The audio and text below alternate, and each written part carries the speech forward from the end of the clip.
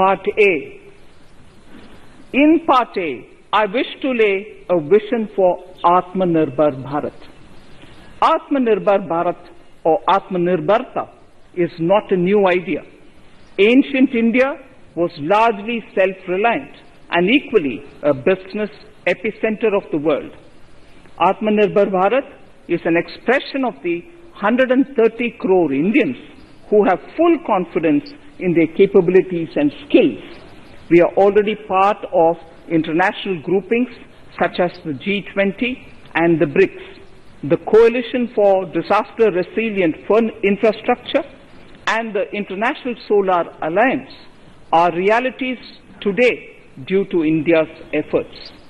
The proposals in Part A will further strengthen the Sankalp of Nation First, doubling farmers' income, strong infrastructure, healthy India, good governance, opportunities for youth, education for all, women empowerment, and inclusive development, among others.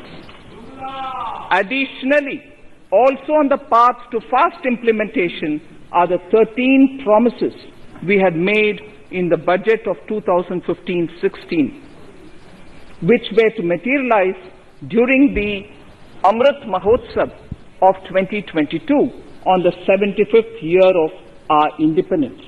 They too resonate with the vision of Atmanirbharta. The budget proposals for 21-22 rest on 6 pillars: health and well-being, physical and financial capital and infrastructure, inclusive development for aspirational India, reinvigorating human capital, innovation and R&D, and a 6th, minimum government and maximum governance. I now move to talking about the first pillar, health and well-being. Even at the outset, I would like to say that the investment on health infrastructure in this budget has increased substantially. Progressively, as institutions absorb more, we shall commit more. Taking a holistic approach to health, we focus on strengthening 3 areas: preventive, curative, and well-being. Health systems. A new centrally sponsored scheme, PM Atmanirbhar Swasth Bharat Yojana, will be launched with an outlay of about 64,180 crores over 6 years.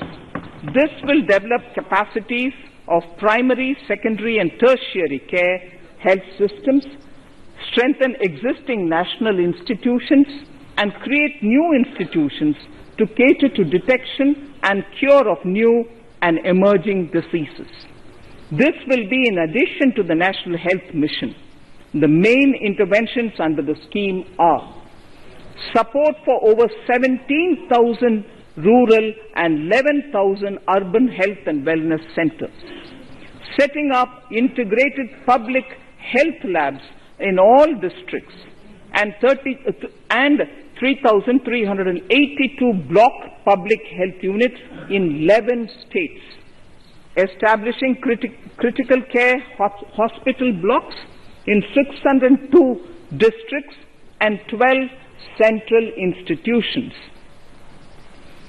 strengthening of National Center for Disease Control, its 5 regional branches and 20 metropolitan health surveillance units, expansion of the integrated health information portal to all states and UTs to connect all public health labs, operationalization of 17 new public health units, and strengthening of 33 existing public health units at points of entry, that is, at 32 airports, 11 seaports, and 7 land crossings. Setting up of 15 health emergency operations centers and 2 mobile hospitals.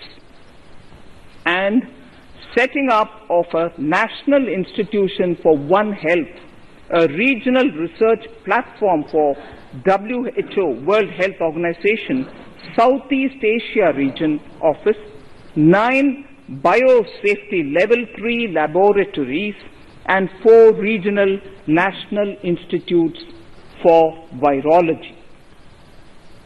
Nutrition. To strengthen nutritional content, delivery, outreach, and outcome, we will merge the Supplementary Nutrition Program and the Poshan Abhiyan and launch the Mission Poshan 2.0. We shall adopt an intensified strategy to improve nutritional outcomes across 112 aspirational districts. Universal coverage of water supply. The World Health Organization has repeatedly stressed the importance of clean water, sanitation, and clean environment as a prerequisite to achieving universal health. The Jal Jeevan Mission Urban will be launched. It aims at universal water supply in all 4,378 urban local bodies with 2.86 crores household tap connections, as well as liquid waste management in 500 Amrit cities. It will be implemented over 5 years with an outlay of 2,87,000 crores.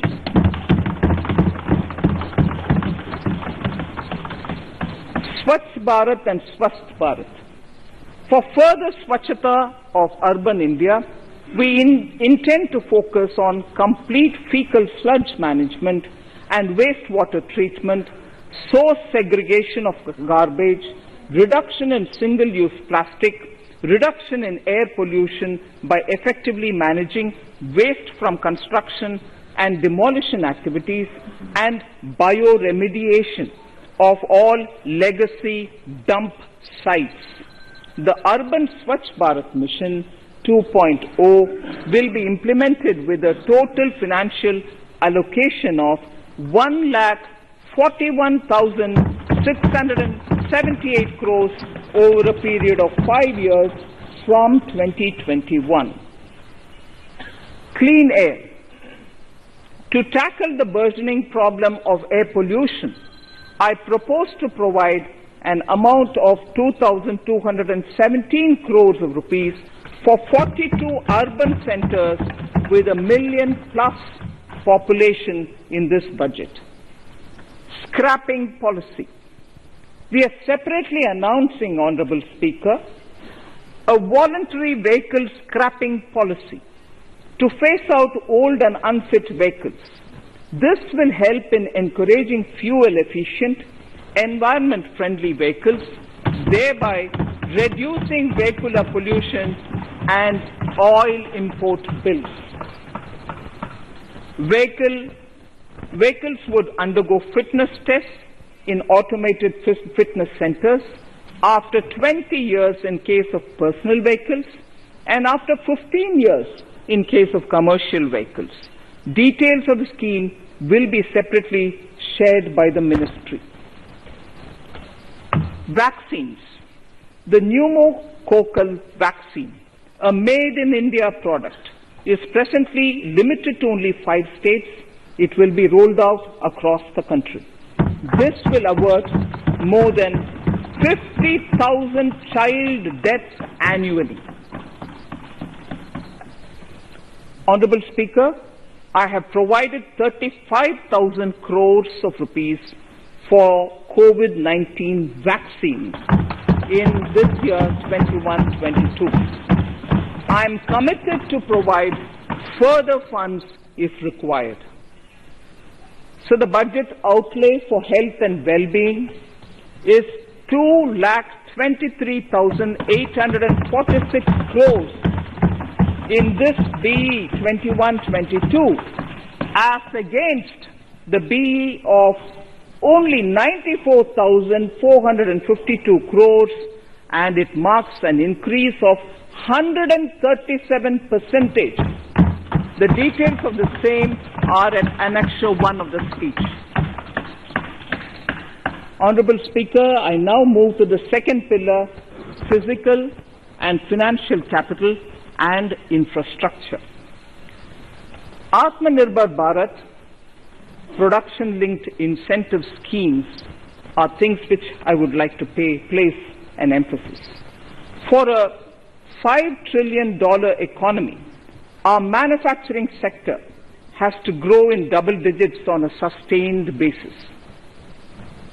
Our manufacturing companies need to become an integral part of global supply chains, possess core competence and cutting-edge technology.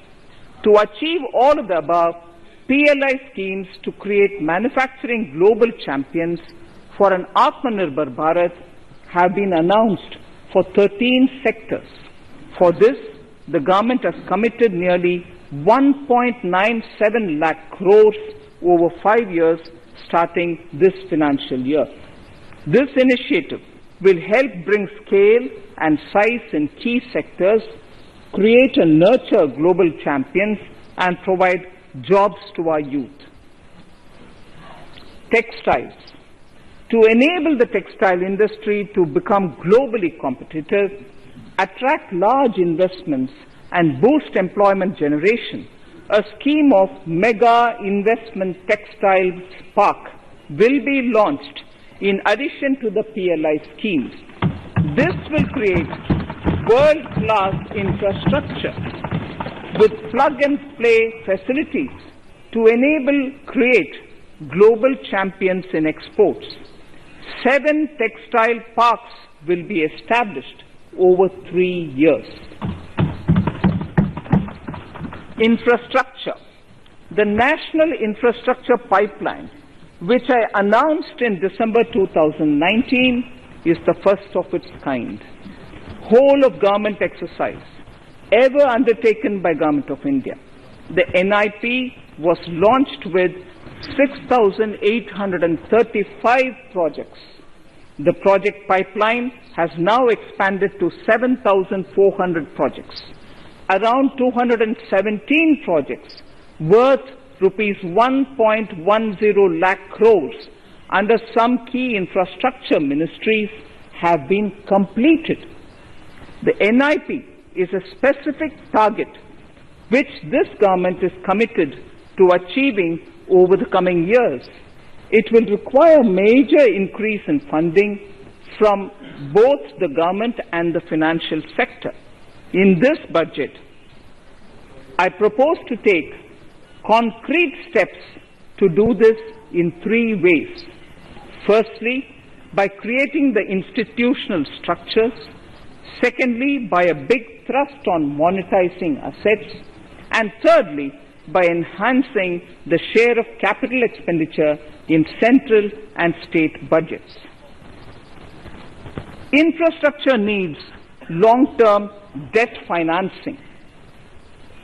A professionally managed development financial institution is necessary to act as a provider, enabler, and catalyst for infrastructure financing. Accordingly, I shall introduce a bill to set up a development financial institution.